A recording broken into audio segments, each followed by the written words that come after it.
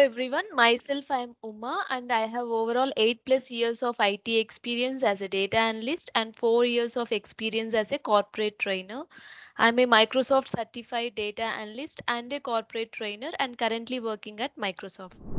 In today's video, we will be seeing the latest update of Power BI, that is September 2022 Power BI updates. So we have multiple updates for this month, okay, with respect to reporting, data connectivity and preparation. In the Power BI service as well, we have few updates, and with respect to mobile apps, embedded analytics, and with respect to visualization. We have multiple updates for this month, and it is very good and interesting to know that every month Microsoft is coming with some new update, and it is enhancing the Power BI report building and readability. Okay, let's see some important and most commonly used these features. Okay, this some of the features which will be helpful for us in our day to day reporting part. So we will see some important updates here. So let's see with respect to reporting, hierarchical access by default. So this is my Power BI desktop, and let's see the data. I have loaded one data here to show, to illustrate that to you. So let me see the data. So here we have some order information and customer information and the products and the category and subcategory of those products and the sales made by them and profit as well as quantity of products. This is my data. Now let's see this hierarchical access by default. Let me take a column chart. I have taken this column chart.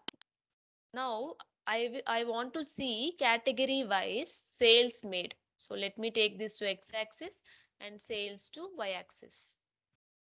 This is category wise what is the sales made. I can even turn on the data labels to see the values.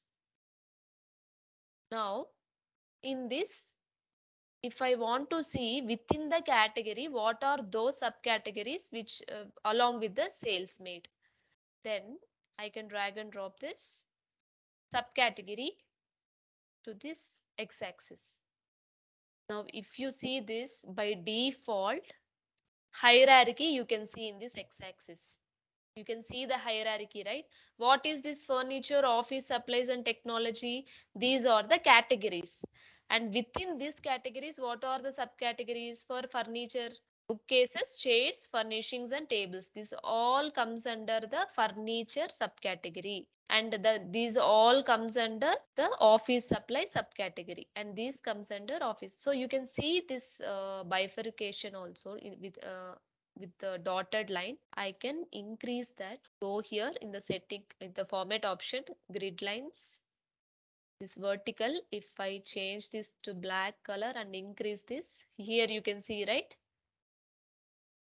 This is nothing but hierarchy, like category and subcategory hierarchy. By default it is presenting in this way. So this is the latest update by Power BI. Next, coming to the next update, improved display name for summarized fields. Let's see what it has been improved. Let me take one uh, table here, table visual. Now I want to see subcategory wise what is the sales and quantity also we have, right? Let me take this quantity also. So now if you see, it is clearly showing me, right? Sum of sales means the aggregation whatever is made, right? Here you can see all the aggregations. Sum, average, minimum, maximum, count of distinct count. These all are aggregations, okay? These all aggregations. So that aggregation you are seeing here. Sum of sales, sum of quantity. So here you can see in this column header, you can see which field we are taking and what is the aggregation applied. Field name is sales field name. Here also the field name is quantity, and the aggregation applied on this field is sum of sales and sum of quantity. To cross verify that, you can see here sum is checked. Here also the sum is checked. If I change this quantity, no, I don't want to see the sum of quantity, but I want to see for each subcategory what is the average quantity sold. So what I will do, I can select average. If I select average here, here you can see in the column header you can see average of quantity. So that is what they have come up with, the improved display name for summarized fields. Before this update, we were not able to see this, whether it is average aggregation or sum aggregation or what is that aggregation, we were not able to see in this column header. Now we are able to see here. This is one more update. Next, coming to conditional formatting for data labels. We will see this also. What exactly is this? Let me take a line chart here, and here I want to see year wise what is the sales. I'll take this line chart, year wise what is the sales, as well as profit in the secondary axis. This I am taking. Now conditional formatting for data labels. So I'll go here, first turn on the data labels, and in this data labels, let me see how I can apply the conditional formatting. So for this profit line, what I will do, in these options it is auto, and in values I'll give the condition. So for lowest value, what you will do, show me this in something like red color, okay, for lowest values. And for mid value, show me in this something related to amber color, okay, this is amber. Next, for highest value, show me something in positive green color, okay. So this is the conditional formatting I'm giving here. And background also, you can add some color for this particular field. You can give some background color. You can select whatever the background you want, and you can apply that background color as well. See, these are all the changes, formatting changes you can do to the data label. Similarly, this is nothing but my profit line.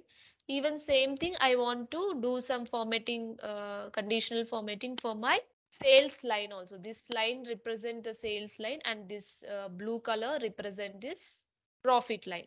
So for sales also, I'll do some formatting now, condition formatting. Go here, and under these lines, let me select, and then you can give, like, for low values, you can select whatever the color you want. For the lowest value, give me in dark color. For highest maximum value, give me in positive color, green color. I'm taking that. And you can also add a mid color. I'll give something related to this amber, or some other color I'm providing here. So here also, if you see, it is getting changed. And background also I can turn on. I can give some background color. So this is how you can do the conditional formatting for data labels. So all these updates you can see under this reporting. There are multiple updates here provided. We will see some more updates on the Power BI side, service side. So auto generate reports on existing data set. Auto generate reports on existing data set. Let's see how we can achieve this. Existing data set in the sense, like if we go to this Power BI service, this is my workspace, okay. This is my workspace called RBC Bank. In this, I have published a report, and once you publish the report, automatically the data set as well, you can see it here. And I have created a dashboard for this. So this is the report which I have created. It literally took around more than 1 hour for me to create this report, okay, for all this graphs, adding these visuals, and then creating some measures, and then applying all the cosmetic changes, formatting options. It literally took more than 1 hour for me. Say suppose now I have this data set available, and immediately I need to create a report without manually drag and dropping any column names into visuals, without even creating any visuals. If I directly want to create a report, we can do that by using this auto create report option. So either directly you can create here auto create report option, or one more option is in the workspace, go to this new and create a report, new report. And here you can see the option pick a published data set. Click on the pick a published data set, and here you can see all the published data sets in the workspace. These are the published data sets. So here I can select which one you want. So I am selecting this RBC customer churn data set, and click on auto create report. See, automatically it has created a report for me. It has created all these bar graphs, some analysis here, some smart narrative it has created, and here it has created some card charts, here again bar. So few visuals it has automatically created for me. So directly you can edit this one, right? You can just edit this report, and you can do whatever the changes you want. Say suppose you want to apply some cosmetic changes, you can directly go here and select, and you can change your report accordingly. Automatically it has created, just you need to enhance this report which the Power BI has automatically created for me. So this is also the feature provided by Microsoft in the recent update.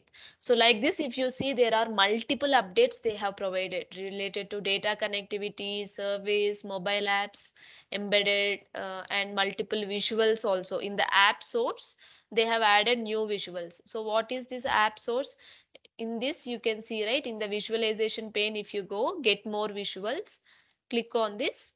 This is the app source. Here you will get all custom charts. Apart from the default charts, there are multiple custom charts, so you can come and explore it here. That is what they have provided, new visuals and drill down combo pro from zoom charts. So you can go through this, all of this updates for September 2022. This is the official Power BI, Microsoft Power BI blog. This link will be provided in the description box as well. You can go there and read everything, pin to pin, all the updates. So if I want all these updates, right, all the new updates into my existing Power BI desktop, which I have already installed, what you can do, go to file, and here you can see options and settings. If you go to this options and settings, you can see all the updates. You can update everything, all the recent updates. Here you can see preview features. In this preview features, you have to check all this. These all the preview features or the recent updates of Microsoft Power BI. So make sure that all is checked. If something, if the recent one, if you have not updated any recent update, right, it will be something like this, it will be unchecked. So you have to make sure that you check all this, so that you can see the updated ones. You can import all these updated Microsoft features into your existing Microsoft Power BI desktop. So this is about the recent updates of Power BI for the month of September 2022. So please take a time, go through this blog, Microsoft official blog, and read this and start using these features. This is also an important interview question, because in interviews also they will keep asking what are the recent updates made by Microsoft, how did you achieve this, how you have implemented this, have you used these features in your report. This kind of questions you will be getting. So thanks for watching this. Hope this session is useful to you. For more informative videos, please do like, share and subscribe to KSR Data Vision YouTube channel. Thank you.